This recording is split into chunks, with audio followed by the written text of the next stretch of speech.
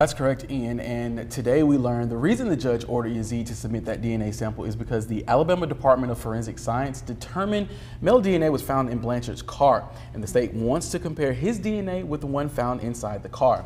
The judge also denied a motion to consider Yazeed's bond and found probable cause to send this case to the grand jury. Now, to get into some of those new details talked about in court this morning. First off, when Yazeed walked into the courtroom, he looked at Blanchard's family and simply shook his head. Investigators with the Auburn Police Department say Yazeed walked into the Auburn convenience store where Blanchard was last seen first and spotted her from inside. Then they say a witness saw Yazeed forcefully put Blanchard into her SUV and drive off with her inside. When that witness was later questioned, police say he broke down in tears because he felt remorseful for not speaking up sooner. Last week, Yazeed's attorney filed a motion for his client to be granted bond, but the district attorney argued that should not happen. Mr. Yazeed has, by my count, 26 prior arrests, several A felonies.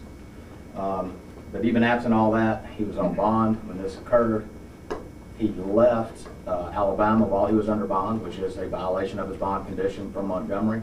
He fled to Florida, got new charges, attempting to elude.